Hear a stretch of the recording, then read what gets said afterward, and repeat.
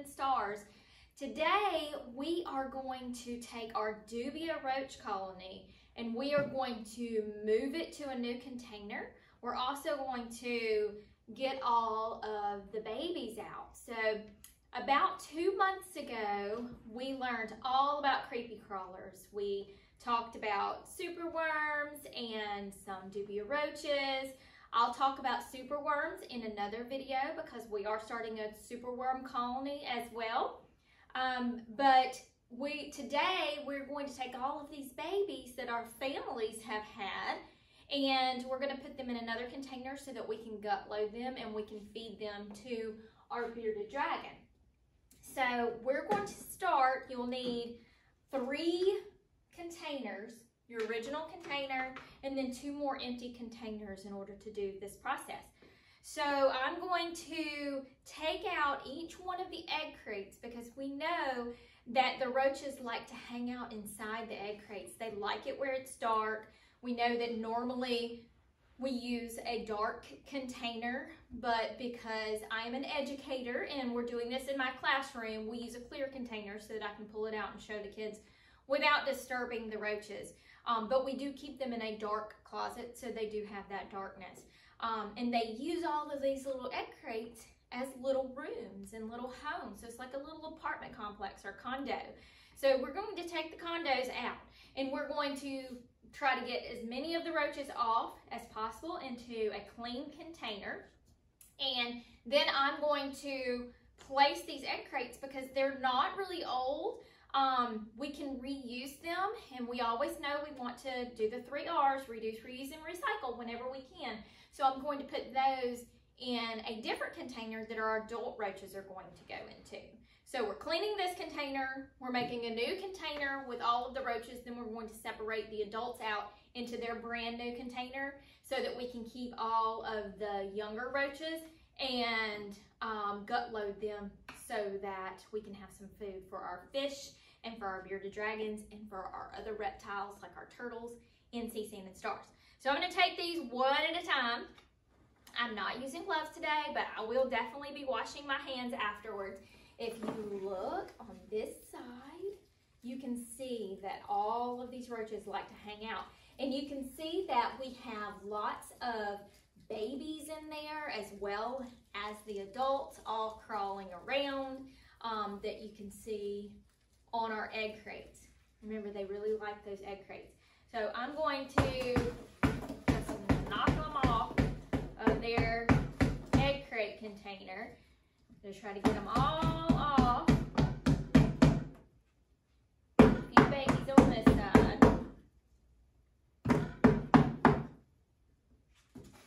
Oh, there's some more babies hanging out. Make sure I try to get all of those off.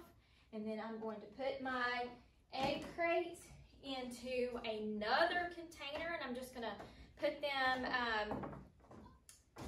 vertically like they were in the old container. I also added some cardboard between my pieces of egg crate, and that's just so the egg crate doesn't smush together. It gives them some space to crawl around. So when you set up your Dubia colony, that's always a good thing to do, is to put that little piece of cardboard in between each layer so that your roaches will have some space to crawl around. Another great tip that I have learned is, do you see these little crevices right here? It's good to have those facing down so that the roaches can crawl under those as well. So I'm going to take our nice full egg crate here.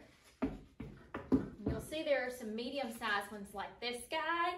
These are were little when I first put them in. So when I put my adult roaches in, I also put some little ones in, some feeders that I have, so that when my breeders die off, then they will be replaced with those feeders. So I'm going to make sure my little crevices go down. And then I'm going to get my little piece of cardboard that was between. And it has some crawlers on it too. I'm going to put that in between.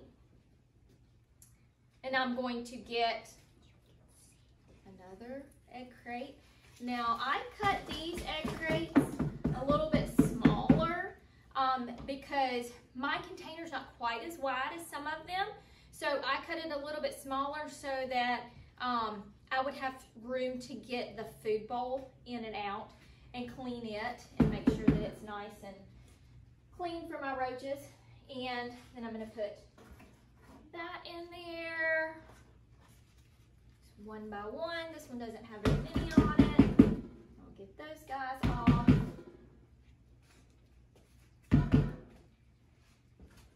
That one in. Get my cardboard.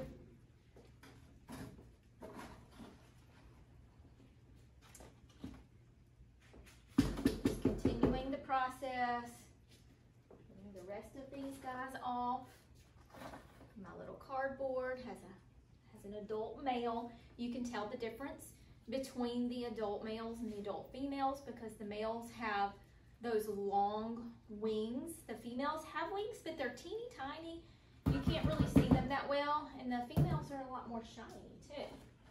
Put my cardboard between, and then my last one. Let's see if I can see a female. Do you see these shiny ones? These little tiny things here are the wings on those. So this one has several females, and then here are the males with those long wings. All of those off. We started our colony with about 20 females, and I actually got a starter set from a company, and they sent me 20 females and 10 males, and after doing some research, I found out that that's not a good ratio. You're actually supposed to have 1 to 2 males per 5 females. So I ended up buying about 10 more females and throwing those in there as well. A couple of my males did die, so then my ratios were correct. And as you can see, they are breeding successfully. We have a lot of little babies crawling around in there. I have some smaller egg crates that I put. You can see there's a lot of babies there because that's right by the food bowl.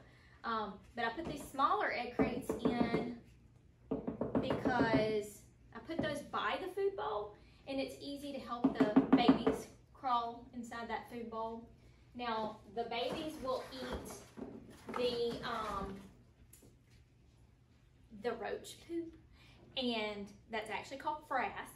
And so it's not good to clean it all the time, even though it's kind of gross looking.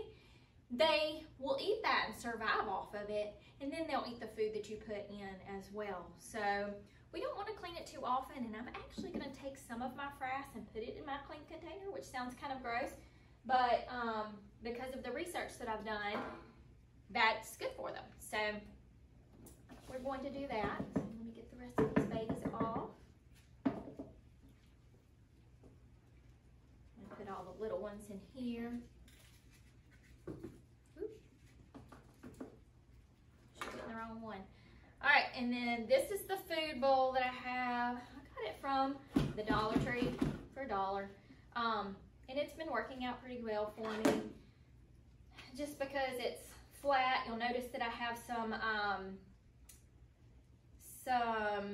masking tape going around the side, and that's to make it easier for the babies to crawl up. They can't crawl up smooth surfaces, and these surfaces were smooth. So you can either use sandpaper and sand it down, or masking tape. The masking tape's kind of getting gross, so I think I'll take it off and use the sandpaper. A lot of this is just trial and error, what works best for you, what's more convenient for you. The food that I had in here, I had a couple of potatoes, I had some carrots, you can see those. For the breeders, they suggest that you use citrus fruit or oranges. So that's what we're going to put in there this time. I knew I was going to be doing this, so I didn't put oranges this time for them to feed because my bearded dragon that I'm going to be feeding it to, it's not good for him to eat things that had citrus. It's bad for their bellies. So we're going to gut load these with other things that the bearded dragon does eat, like greens and squash and bell peppers and things like that, before we feed him. And I just kind of wanted to start that process, so I didn't put any, that's why you don't see any citrus here. So finishing up here, I do see that there are a couple of dead roaches in here, so we definitely don't want those in our new container. But we do need to get all of these roaches into here, or into our new container, the adult ones and then the baby ones. So what I'm going to do is I'm going to take one of my egg crates and I'm going to put it in here, a couple of my egg crates, because we know they like to hide in these egg crates. So I'll come back later and most of these roaches will have crawled up into the egg crates, and then I can do this process with those. I'm going to leave this yucky food bowl in there because I'm going to make a nice new one. I'm going to put this over to the side, so I'll come back to that later. So now you see that we have all of our roaches, and this is another reason I use a clear one, so that I can show you, because I am an educator and that's my main purpose for doing this. You can see that there are a lot of roaches in here, and they're trying to climb up the sides, and guess what? They can't because it's slick. So that's one easy thing about breeding these roaches is, unlike crickets, they can't escape very well. So that's one reason I like working with them. My coworkers like me to work with these instead of crickets as well, because we don't want bugs all over the place. So I'm going to take our clean container, and that's where our adult roaches are going to go.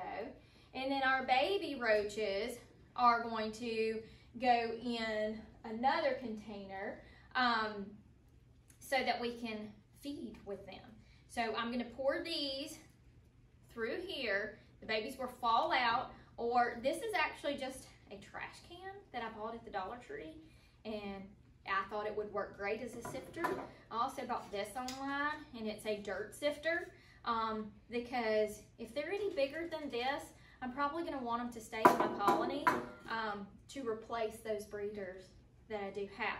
So I am going to actually get another container to put these in, and then I'm going to sift them out into this.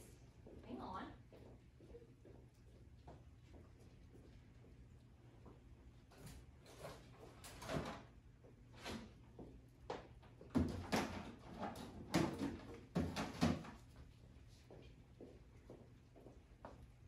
All right, sorry about that.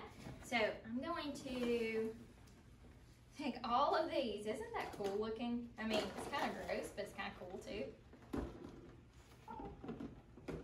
There are a couple hanging on up there. Get down, guys. What is he doing? All right, here we go. So now, check this out. I mean, it's kind of gross, but it's kind of cool too. So I'm going to sift these through my Dollar Tree find here. The babies should fall out and the adults should stay in the basket. So you can see them falling out. It's kind of cool. But I am a science nerd. You can also see them climbing up the sides there, so I kind of need to shake it out and do this quickly. Some of them are crawling through as well. And then I'm going to put the adult and the medium. You can kind of see the medium sized ones here too. I'm going to put those back in the colony so that they can continue with their families and continue making babies.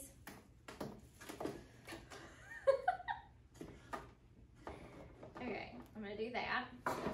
I'm going to get the one that I shook off here. Some people just pick these up with their hands. You know, I'm just not that cool, I guess. So we're also going to put some more food in here for them. So I have some oranges that I cut up. I also have some carrots. They also need moisture. So I have the water crystals. Some people use them, some people don't. I just found it easier. One thing that I have found with the water crystals though is every few days I just add water to the bowl and it soaks it up. And so instead of making more water crystals, just keep adding water to the water crystals you already have and they'll last for a while. I've also found that if you put the water crystals in a separate dish, that works out a whole lot better when it comes to cleanup time and replacing food and things like that.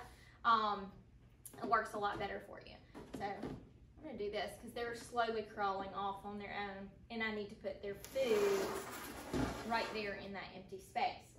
Now, I like the size of these dishes, so that's what I'm gonna use. I also like that I can put other dishes inside.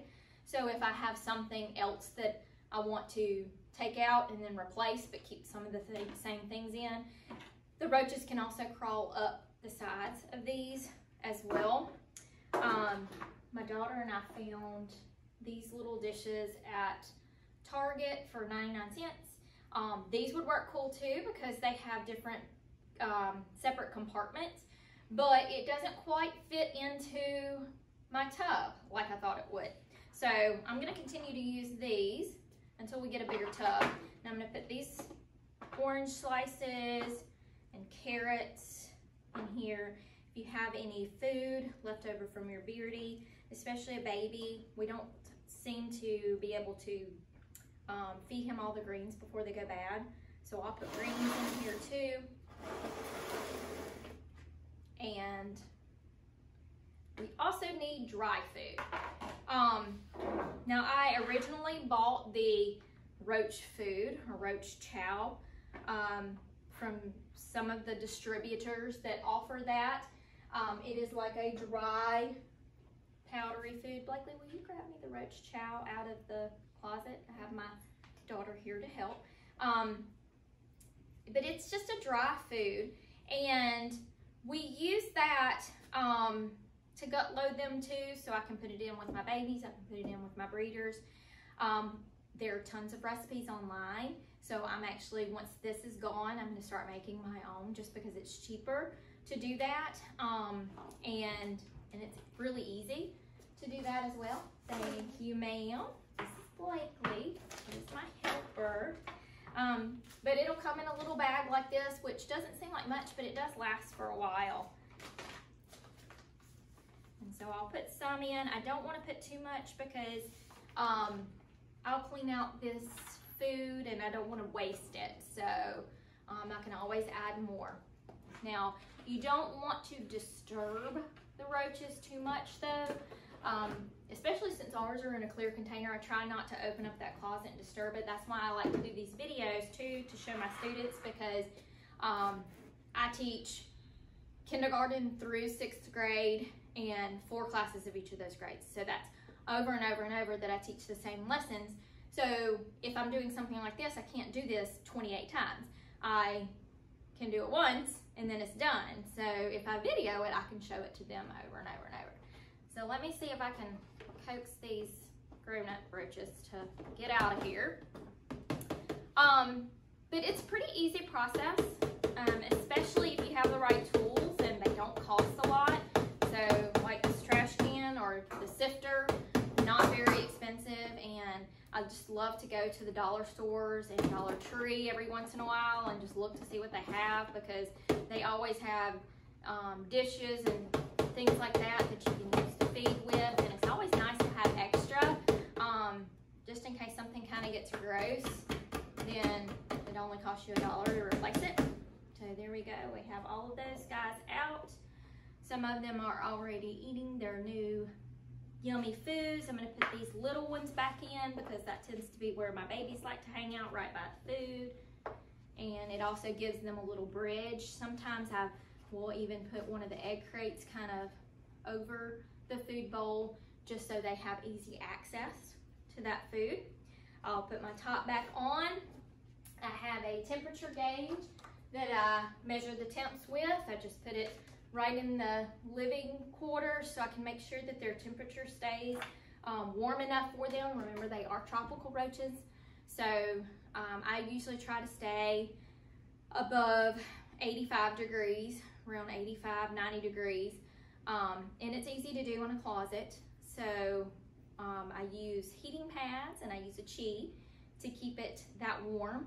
I also store other bugs in the closet too, so we are in the process of breeding superworms as well, so I'll shoot that in another video, but I keep all of those in the same closet. But anyway, I hope you guys learned something today. Hello to all my students. We're on Christmas break and I miss you. But I wanted you guys to see how many babies our families have produced. We have lots of food for Falcor and for the fish and the turtles and things like that. And we're gonna put these guys back in the closet and they'll just keep making babies, and I'll bring some of these out to show you guys when we come back to school. But I hope you enjoy the rest of your Christmas break, and I hope everybody else out there learned something new. So, bye.